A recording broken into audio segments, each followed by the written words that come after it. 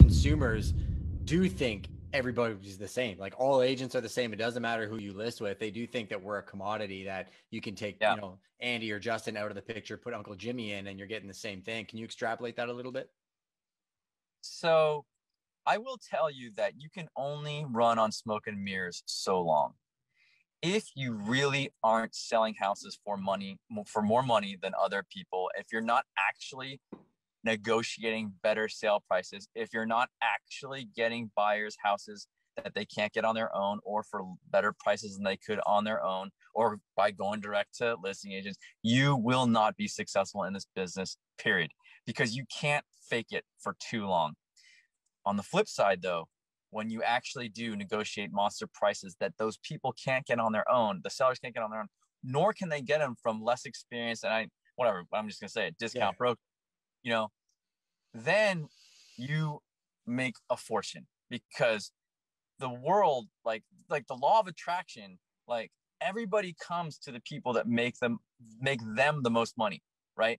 That's just what happens in this business. So for all the agents out there, you need to know your numbers. You need to know your not just list price to sale price ratio, because anybody can list low and sell for a big number. You need to know your average sale price to the average sale price of other agents. You need to know your failure rate, right? I know my failure rate is between 10 and 15% of all the listings I take. 10 to 15% of them don't sell.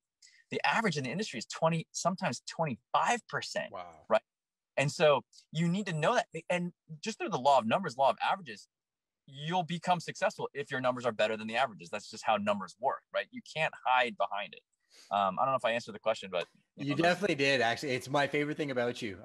Before I got to know you on the level that I know you now, again, I would just get so complicated with some of my analysis, and more than anybody, you've done a better job of making me self-reflective, of looking at the basics and being a black belt at those basics. And what you just said is very true. What somebody listed a house for and sold it for means nothing. I recently had this conversation with a client of mine. There were 2 sales on their street, and then his that is coming up. And he looked at the one, and it was listed for, let's call it 1.2 million, sold for 1.205. And there was another one that listed for 1.4, sold for 1.275. You would think, well, the one sold $5,000 over asking price, that's a better sale. Almost identical houses. And actually the one sold for $70,000 more. They priced ahead of the market, knowing that they'd have to negotiate down to that price. The other one priced low and ended up not getting multiple offers until like the very last second. So they only sold $5,000 above. But that 1.205 house should have sold for 1.250. Meanwhile, the other one sold almost identical to it for 1.275, right? So just interesting for you to extrapolate the numbers and what matters. And the failure rate, super important.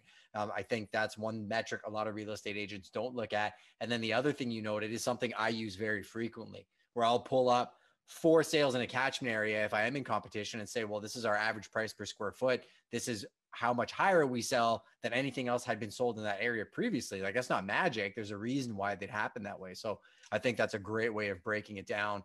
And, let me just, I want to caution you on 2 things. Be very careful when you only focus on list price to sale price, whether they listed high, they got the better result. They listed low, they got the better result, because you start to discount all the marketing, all the packaging that you do, and all the negotiation that you do. Mm-hmm. It's only one small variable, because the negotiation piece is the big piece.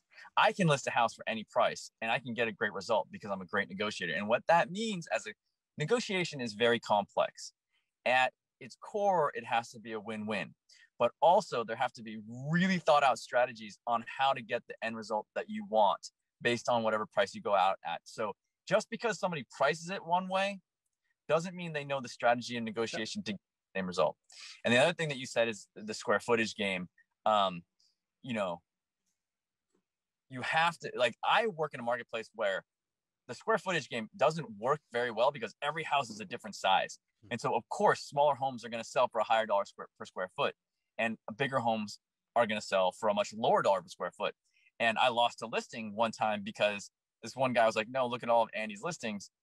Mine always sell for higher dollar per square foot. And I told that I tried to win, but I know he won because of that. But it's ridiculous because he's selling, $2 and $3 million houses. I'm selling $4 and $5 million houses, right? My dollars are higher, right? So you gotta, even I can lose on some of that stuff. So So to jump back into that, the way, and again, I'd love your thoughts on this. That's one variable we look at, but we package a whole pile of them. Like we have 3 different pricing models that we use to establish consistency. We're looking for metrics that are consistent across. Well, how did we price? Again, marketing is a big part of it. How many showings did we get?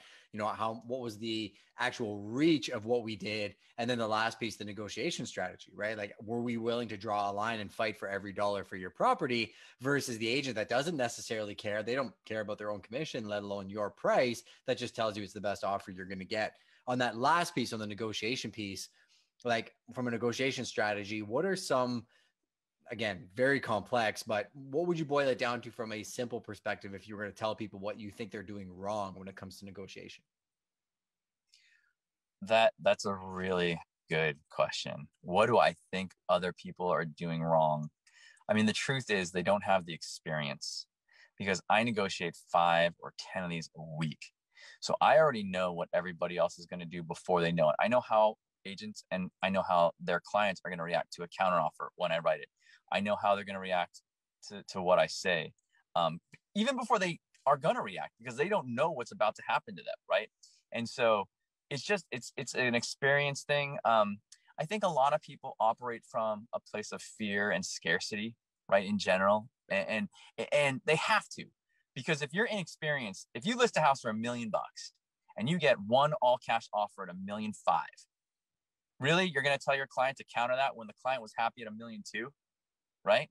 That's a damn scary proposition. And if you lose that deal, you really look bad.